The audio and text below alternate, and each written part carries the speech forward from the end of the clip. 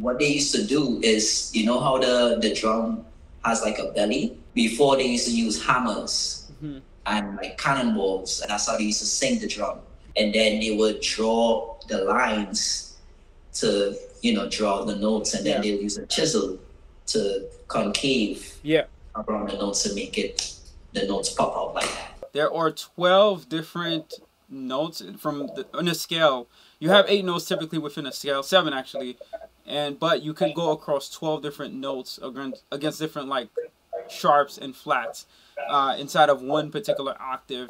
So therefore you have 12 different scales you can go throughout the musical language.